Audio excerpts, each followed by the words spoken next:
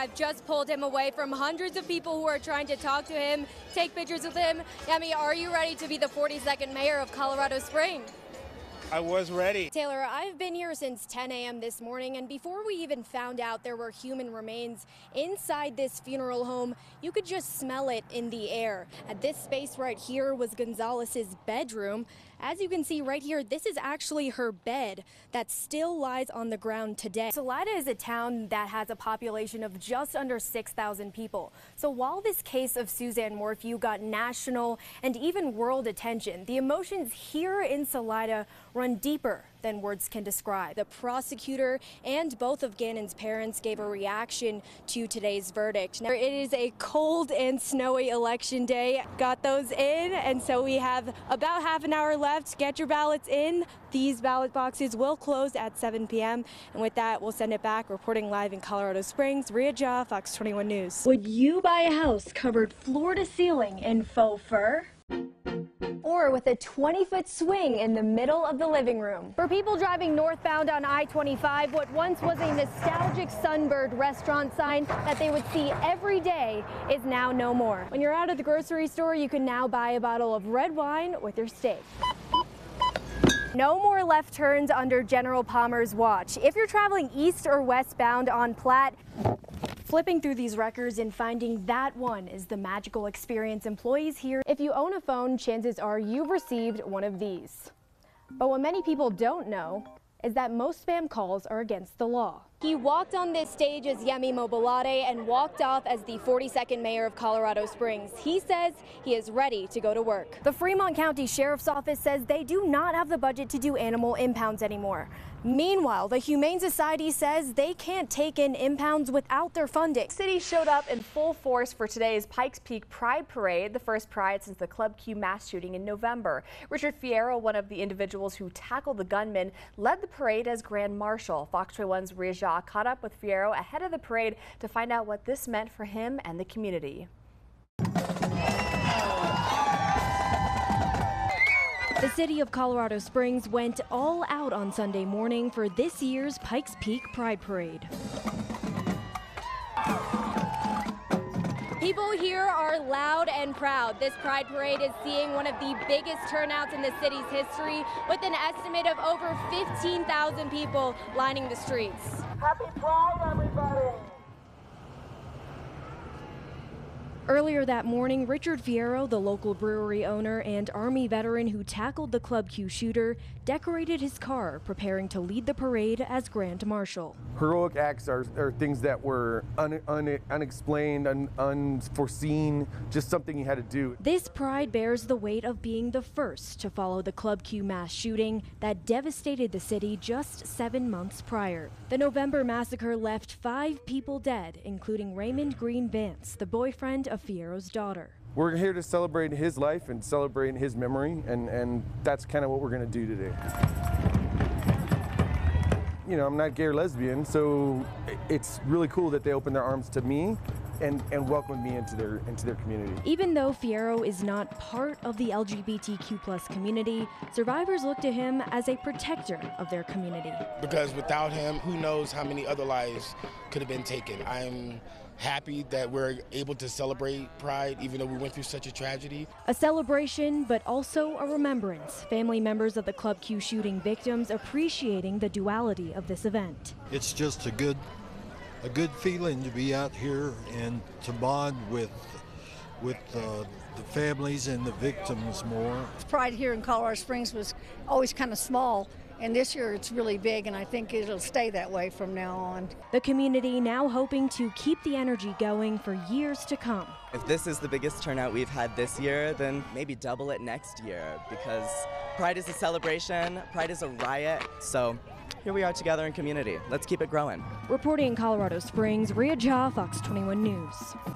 First on Fox 21, what once was a call to action, justice for Gannon, is now a reality for the 11-year-old boy's mother and father. Yesterday afternoon, when Leticia Stack was found guilty of murdering Gannon, his parents got to walk out of the courthouse with a feeling that they can finally move on with their lives. But What does that next chapter look like? Fox 21's Rhea Jha sat down with Gannon's parents one-on-one to find out what the future looks like for them. Scott Taylor, they said yesterday the weight that had been on their shoulders for 3 years had finally been lifted off. And they walked out of the El Paso County Courthouse to a rainbow beaming across the sky. And both of Gannon's parents, who are both religious, saw this as an act of God and a sign from their beloved son from heaven. That rainbow going across the courthouse yesterday, what did that mean to you to see that? It was a promise that has been fulfilled. I prayed countless hours. And to walk out and you see that, it's just a reminder that, hey, you are real, I am here with you. 3 grueling years after their son was killed and 5 weeks of a trial that many would call a parent's absolute worst nightmare. Landon Bullard and Al Stauch walks out of the El Paso County Courthouse for the final time. By the grace of God, we got the verdict we were hoping for, and that justice has been done. On Monday, Letitia Stauch was sentenced to life in prison for the murder of her 11-year-old stepson, Gannon Stauch. And now that justice has been served, his parents are going home. I would have never imagined the hospitality of a community. I've seen grown men and women crying. I have never met my son.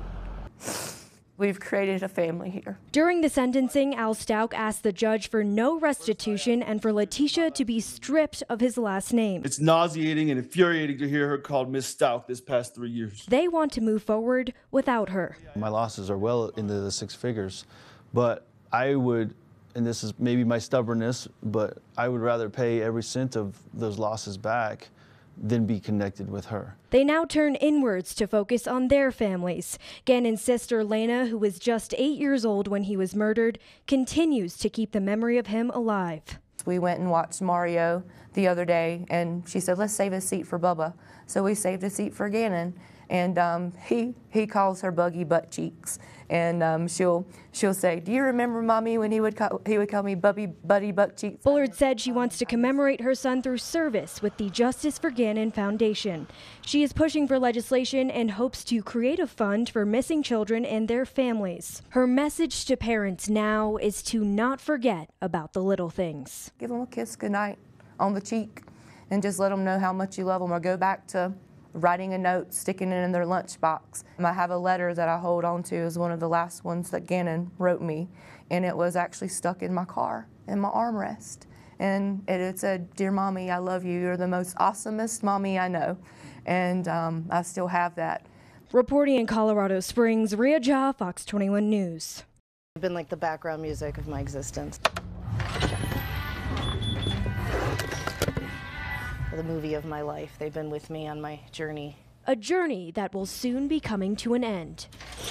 From its humble beginnings as a thriving chain in Colorado with vibrant outposts from Pueblo to Denver. It was a multi-million-dollar business, especially in the early days. We lost count of how many people were coming in, and it was total chaos, but it was beautiful. Now surviving as the last location in the state, Independent Records has united hearts through the universal language of music. I've known people who met here and got married eventually, and been a staple of the community. Independent Records announced the official closure of their last store. Since then, loyal customers who grew up browsing the aisles have shown up in tears. My mom took me here to get a CD, my first CD.